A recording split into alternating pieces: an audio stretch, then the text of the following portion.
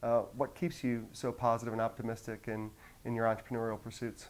Yeah, I think it's whether it's entrepreneurial pursuits or really any part of my life. I think that I have been through a few struggles when I was younger, but I see no reason to add additional negativity or additional stress to a situation. I don't see the positive value in that.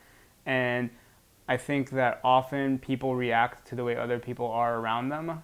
And I try to maintain a balance and a positive attitude so that they can feel comforted maybe or okay with the situations around them. I mean, sometimes I see crisis right in front of me as well, but it doesn't mean that I'm going to go off the deep end. It's not going to help anybody.